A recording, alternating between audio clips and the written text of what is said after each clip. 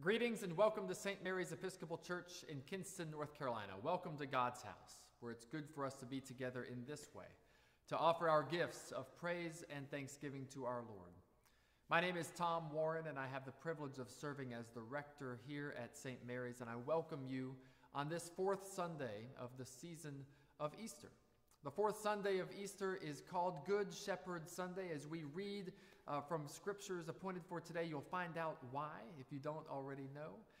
I also want to wish a happy Mother's Day to all of us who celebrate the gift of life that has been given to us by God through our mothers, and of course, especially to those who are mothers among us. God bless you in your ministry of love and care and nurture of the children that are placed in your care.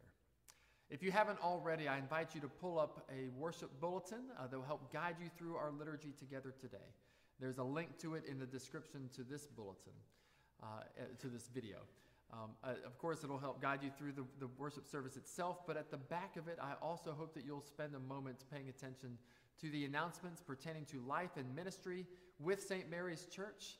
There's a lot going on here as we approach the end of the program year in the spring season and then looking ahead to the summer that I hope you'll take a moment to read about and discern as if God is calling you to participate in some ways. But of course, I'm just grateful that we get to share this time together. I pray that no matter where you are and what your life is holding, that you hear a word of life and encouragement for you as you seek to live your life of faith today. Welcome.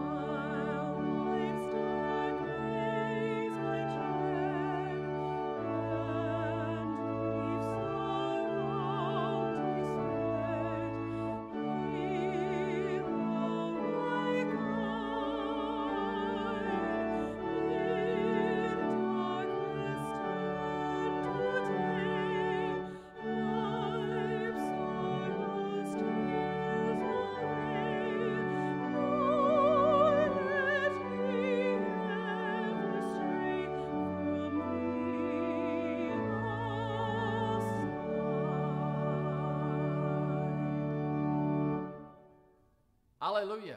Christ is risen. The Lord is risen indeed. Alleluia. Almighty God, to you all hearts are open, all desires known, and from you no secrets are hid. Cleanse the thoughts of our hearts by the inspiration of your Holy Spirit, that we may perfectly love you and worthily magnify your holy name through Christ our Lord. Amen.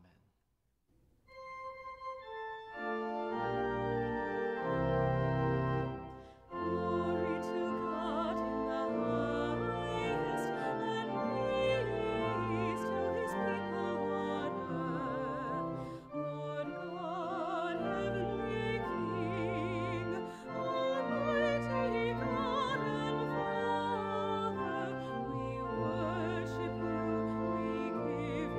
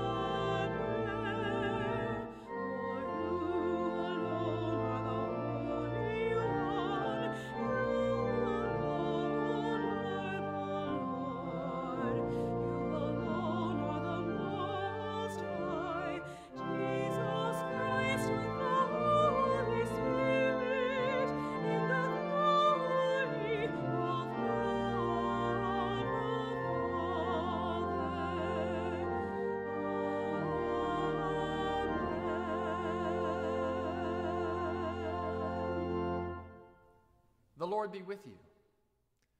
Let us pray. O God, whose Son Jesus is the good shepherd of your people, grant that when we hear his voice, we may know him who calls us each by name, and follow where he leads, who with you and the Holy Spirit lives and reigns, one God, forever and ever. Amen. A reading from the Acts of the Apostles. Now in Joppa there was a disciple whose name was Tabitha, which in Greek is Dorcas. She was devoted to good works and acts of charity. At that time she became ill and died. When they had washed her, they laid her in a room upstairs. Since Lydda was near Joppa, the disciples who heard that Peter was there sent 2 men to him with the request, "Please come to us without delay." So Peter got up and went with them. And when he arrived, they took him to the room upstairs. All the widows stood beside him, weeping and showing tunics and other clothing that Dorcas had made while she was with them. Peter put all of them outside, and then he knelt down and prayed.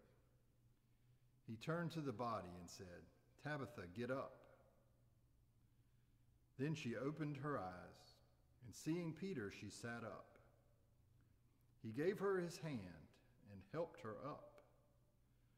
Then, calling the saints and widows, he showed her to be alive. This became known throughout Joppa, and many believed in the Lord. Meanwhile, he stayed in Joppa for some time with a certain Simon, a tanner.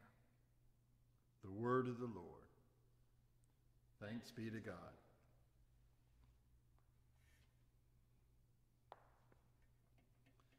Please join me in reading Psalm 23 as printed in your bulletin. The Lord is my shepherd. I shall not be in want. He makes me lie down in green pastures and leads me beside still waters. He revives my soul and guides me along right pathways for his name's sake. Though I walk through the valley of the shadow of death, I shall fear no evil. For you are with me, your rod and your staff, they comfort me. You spread a table before me in the presence of those who trouble me. You have anointed my head with oil, and my cup is running over. Surely your goodness and mercy shall follow me all the days of my life, and I will dwell in the house of the Lord forever.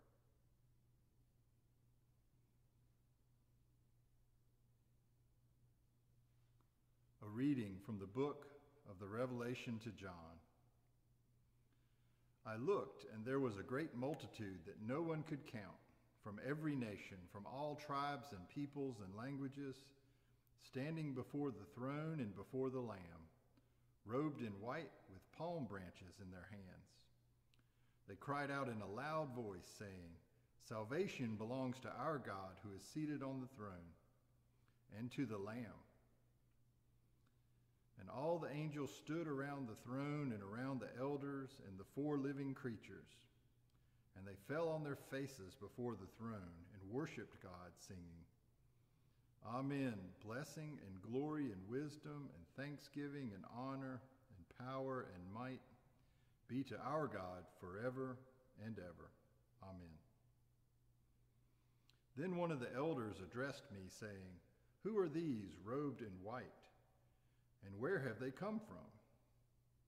I said to him, "Sir, you are the one that knows."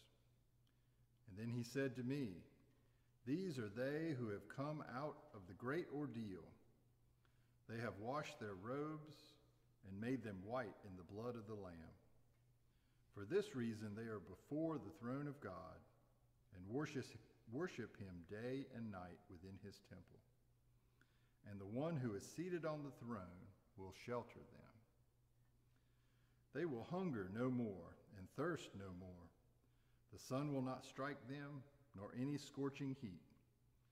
For the Lamb at the center of the throne will be their shepherd, and he will guide them to springs of the water of life, and God will wipe away every tear from their eyes. The word of the Lord. Thanks be to God. The Holy Gospel of our Lord Jesus Christ according to John. Glory to you, Lord Christ. At that time, the festival of the dedication took place in Jerusalem. It was winter, and Jesus was walking in the temple, in the portico of Solomon. So the Jews gathered around him and said to him, "How long will you keep us in suspense? If you are the Messiah, tell us plainly." Jesus answered, "I have told you, and you do not believe. The works that I do in my Father's name testify to me, but you do not believe, because you do not belong to my sheep. My sheep hear my voice. I know them, and they follow me. I give them eternal life, and they will never perish. No one will snatch them out of my hand. What my Father has given me is greater than all else, and no one can snatch it out of the Father's hand. The Father and I are one." The Gospel of the Lord. Praise to you, Lord Christ. Please pray with me. Now may the words of my mouth and the meditation and thoughts of all of our hearts be acceptable in your sight, O Lord, for you are our strength and our Redeemer. Amen. Mark Twain once wrote, "My mother had a great deal of trouble with me, but I think she enjoyed it." Now, while I don't know anything about Mark Twain's mother, from what I do know about him, I can imagine that she certainly had her hands full. But really, what mother doesn't? God bless our mothers. God bless them for the ways in which they participated in giving us God's incredible gift of life. God bless them in the ways that they put up with us. Thank God for all of the ways that we have been nurtured and taught and disciplined and guided by our mothers, yes, but also by many others. You know, we in the church, we have a special understanding of what it means to be a parent. There is the biological sense of parenthood. There is the parenthood of a household that, of course, is primary. No one has more influence or impact on a child than their parent, in good ways or in other ways. But Jesus has given his followers a much broader understanding of the responsibilities of parenting. Just think about whenever we celebrate a baptism. There are the parents, there are the sponsors, the godparents who take on special commitments, but then we are all asked this question: will you, who witness these vows, do all in your power to support these persons in their life in Christ? And the expected answer is, we will. God has called all of us to share in the parenting responsibilities with the children and the mothers and the fathers all around us. And that is so important because, my goodness, us kids, all of us, we are a real handful. And I'll just say that for all of you folks who know that today is the fourth Sunday of Easter, it is Good Shepherd Sunday, there is a pun in there. All of us kids, we are a handful. Today we are all referred to as kids, right? As sheep. Today, the church draws on the imagery from scriptures that describe our relationship with God in words of sheep and shepherd. Today, we read from arguably the most famous shepherd passage of all of Scripture, right? The 23rd Psalm, "The Lord is my shepherd, I shall not be in want." In the reading from Acts, one of the early chief shepherds of the church, Peter, is called to tend to and to care for a community in grief. And then, as we do every year on this Sunday, we read from a portion of the 10th chapter of John's gospel, where Jesus uses the illustration of sheep and shepherd to explain our dependence on a healthy relationship with God, and specifically with Jesus, in order to truly live. And in this portion of the chapter that we read this year, Jesus makes clear that he is the shepherd of the sheep. I want to focus on 2 verses from what he said in this passage. Jesus says, "My sheep hear my voice, and I know them, and they follow me, and I will give them eternal life, and they will never perish, and no one will snatch them out of my hand." Today, as we focus on these passages, I want us to hear this incredible good news in these 5 promises that are contained in these 2 verses. 5 promises that we, his sheep, are blessed to hear and to take to heart. The first is a promise of presence. "My sheep hear my voice." Friends, the Lord is close to you, close enough for you to hear, close enough for you to sense, and he speaks into your life. What is implied here in this passage is that the sheep recognize the voice of their shepherd. If you live around sheep, right, actual ba sheep, right, if you know how they interact with their shepherds, then you get this, right? The people who heard Jesus tell this story, speak these words, they did. They understood this imagery. They know that sheep will not follow a stranger. If any of us were to go up to a flock of sheep that does have a shepherd, and we tried to call them, they would be unconvinced. They would not follow us. But the shepherd, all the shepherd has to do is to come within earshot and make his familiar call, and they will lift their heads in recognition, and they will follow. Don't believe me? Just pull it up on YouTube. Right? There's plenty of videos out there. They're pretty funny and entertaining to watch. And for those of us who don't know much about sheep, right, there is a similar illustration to be made, maybe one that would be more familiar to you. Take the family dog, for instance. A good family dog may be quite friendly to friends or to visitors to a home. She may wag her tail and let you pet her and even hang out with you for a while. But when the voice of the one who takes care of her calls, especially the voice of the one who feeds her, right, you know where she is headed. She knows that voice, and she will follow. Jesus is the good shepherd. We know his voice. It's a trustworthy voice. It's the voice that speaks life. It's a voice that builds up. It's a voice that beckons you into the light, where you can see clearly the beauty of the world all around you, as well as the obstacles that threaten along the path. It's the voice that speaks truth and encourages you to reflect that truth in the way that you live, sharing that truth in love. It's the voice that urges you to care for others and to be willing to sacrifice, to give of yourself for their benefit and their well-being.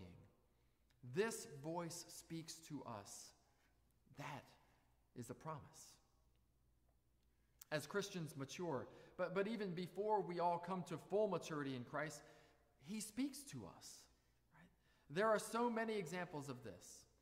You may have what appears to be a random thought of a person that you haven't seen or been in communication with in ages. Or you might have in your heart the suggestion of an action.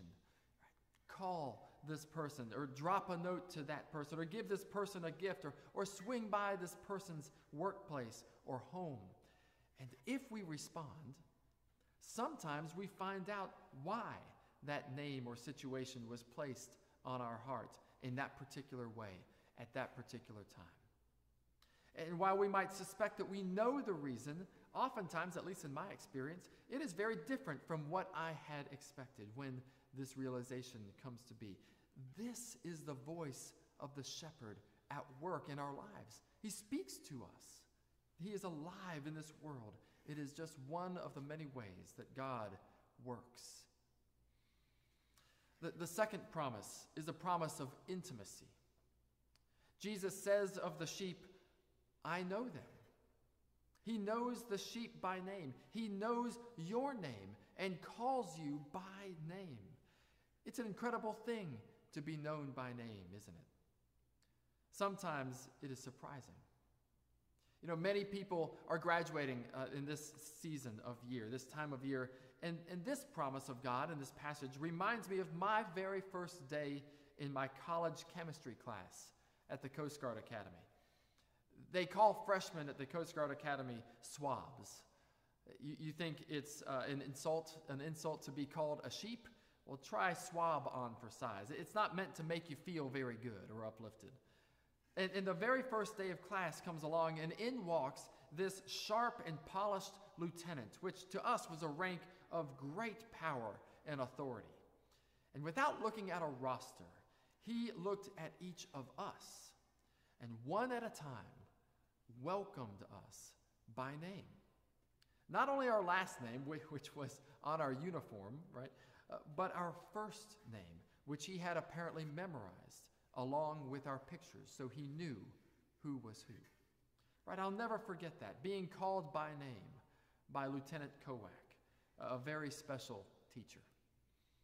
Now, as cool as that story is, let it sink in that Jesus knows you by name. Right, the fact that God Almighty, the creator of all, the Alpha and the Omega, knows your name, knows everything about you, is one way of saying that God loves you in ways that words cannot fully describe. I know my sheep.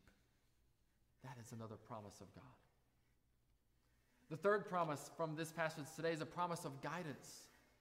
My sheep hear my voice, I know them, and they follow me.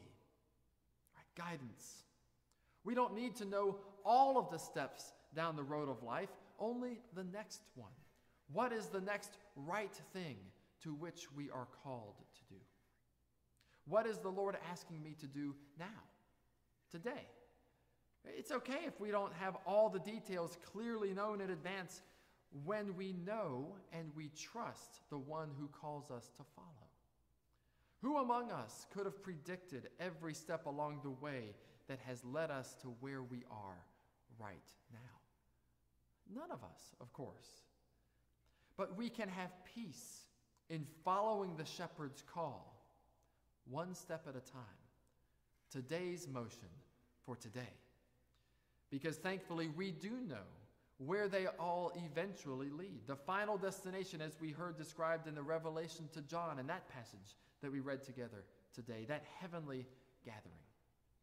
I love how the book of Acts is one example after another, after another, after another, of how God works like this.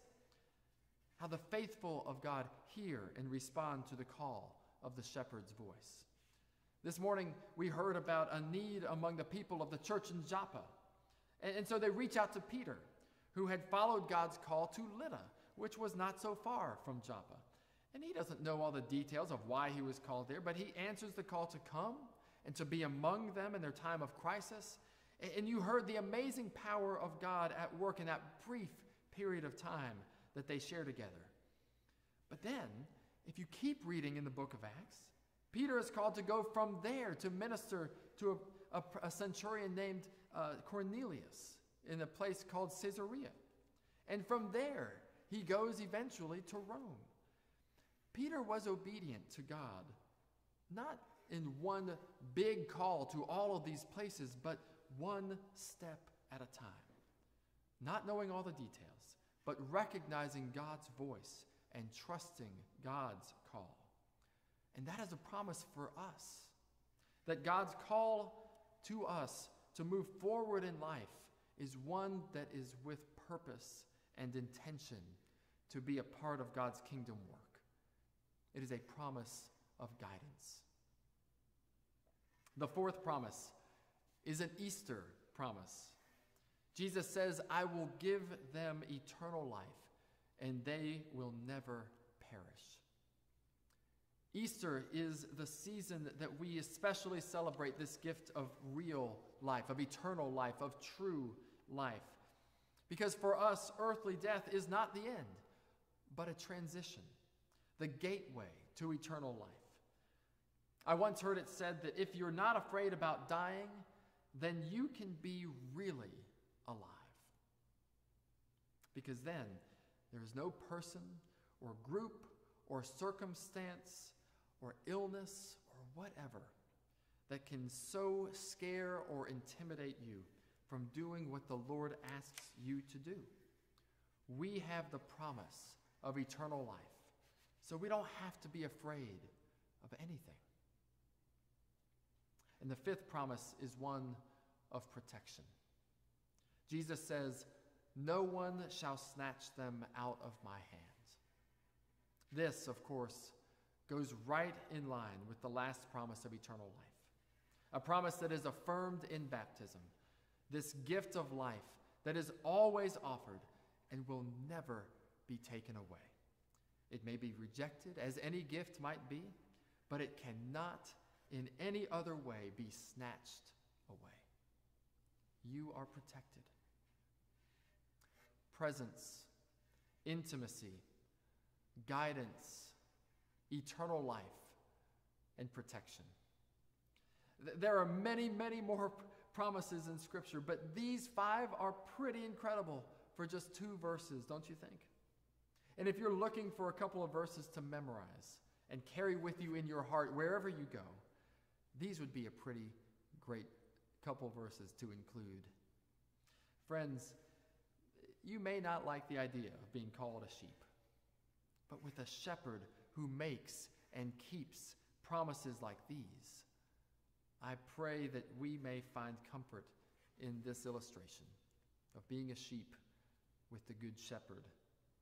May this good news be a blessing to you on this and every day to come.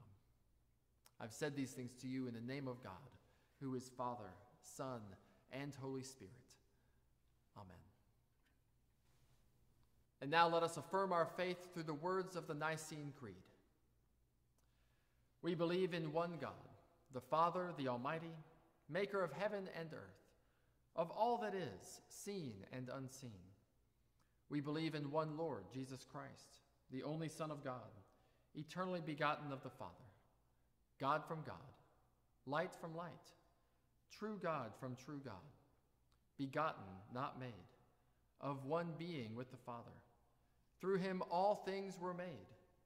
For us and for our salvation, he came down from heaven. By the power of the Holy Spirit, he became incarnate from the Virgin Mary and was made man. For our sake, he was crucified under Pontius Pilate. He suffered death and was buried. On the 3rd day, he rose again in accordance with the Scriptures. He ascended into heaven and is seated at the right hand of the Father. He will come again in glory to judge the living and the dead, and his kingdom will have no end. We believe in the Holy Spirit, the Lord, the giver of life, who proceeds from the Father and the Son. With the Father and the Son he is worshipped and glorified. He has spoken through the prophets. We believe in one holy, Catholic, and apostolic church. We acknowledge one baptism for the forgiveness of sins. We look for the resurrection of the dead and the life of the world to come. Amen. The prayers of the people, as found in Form 4. Let us pray for the church and for the world. Grant, Almighty God, that all who confess your name may be united in your truth, live together in your love, and reveal your glory in the world. We pray for Justin, the Archbishop of Canterbury, Michael, our presiding bishop, Rob, our diocesan bishop, and all bishops, priests, and deacons. Lord, in your mercy, hear our prayer. Guide the people of this land, especially Joseph, our president, Roy, our governor, and Don, our mayor, and of all the nations in the ways of justice and peace, that we may honor one another and serve the common good. Lord, in your mercy, hear our prayer. Give us all a reverence for the earth as your own creation, that we may use its resources rightly in the service of others and to your honor and glory. Lord, in your mercy, hear our prayer. Bless all whose lives are closely linked with ours, and grant that we may serve Christ in them and love one another as he loves us. Lord, in your mercy, hear our prayer. Comfort and heal all those who suffer in body, mind, or spirit, especially those named on the St. Mary's Church prayer list. Give them courage and hope in their troubles and bring them the joy of your salvation. Lord, in your mercy, hear our prayer. We commend to your mercy all who have died, especially Joanne Chapman, that your will for them may be fulfilled, and we pray that we may share with all your saints in your eternal kingdom. Lord, in your mercy, hear our prayer. In our parish cycle of prayer, we pray for the acolytes of St. Mary's Church. We ask you, Lord, to fill all who serve in the sanctuary at your altar with your Holy Spirit, that in living out this calling they may help others to worship you and be strengthened to be faithful witnesses to your gospel in all parts of their lives. Lord, in your mercy, hear our prayer. Let us pray for our own needs and those of others.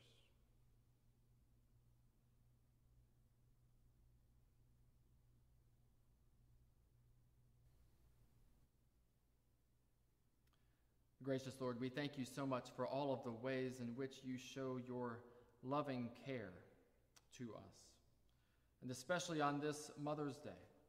We pray for all the mothers that are among us today. We pray for those living and those who have passed away. We pray for the mothers who have loved us and for those, of course, who have fallen short of loving fully.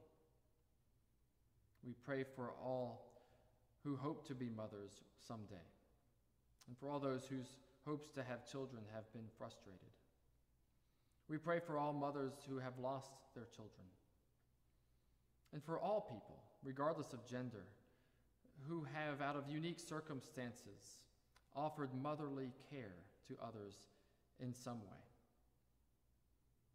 Guide us all, Lord, as we seek to live into your call, to support the children in our lives and the parents in our lives, the mothers in our communities, that we might indeed be a community that reflects your grace and your love and your relationships that you would have us share, that would be glorifying to you.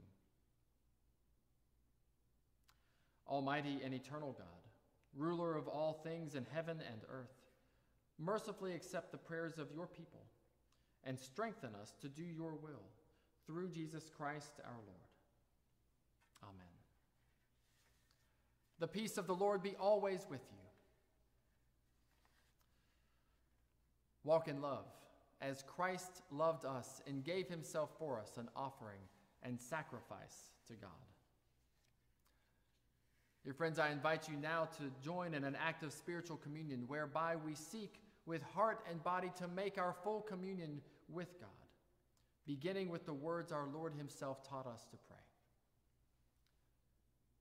Our Father, who art in heaven, hallowed be thy name. Thy kingdom come, thy will be done, on earth as it is in heaven. Give us this day our daily bread, and forgive us our trespasses, as we forgive those who trespass against us. And lead us not into temptation, but deliver us from evil. For thine is the kingdom, and the power, and the glory, forever and ever. Amen. Lamb of God, you take away the sins of the world. Have mercy on us. Lamb of God, you take away the sins of the world. Have mercy on us. Lamb of God, you take away the sins of the world. Grant us peace. Please pray with me. In union, O Lord, with your faithful people at every altar of your church, where the Holy Eucharist is now being celebrated, we desire to offer to you praise and thanksgiving. We remember your death, Lord Christ. We proclaim your resurrection. We await your coming in glory. And since we cannot receive you today in the sacrament of your body and blood, we beseech you to come spiritually into our hearts. Cleanse and strengthen us with your grace, Lord Jesus, and let us never be separated from you. May we live in you and you in us, in this life and in the life to come. Amen.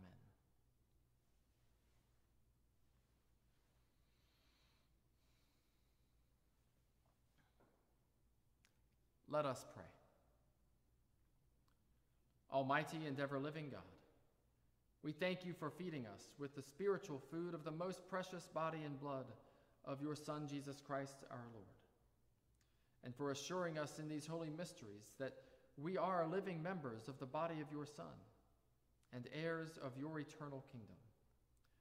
And now, Father, send us out to do the work you have given us to do, to love and serve you as faithful witnesses of Christ our Lord.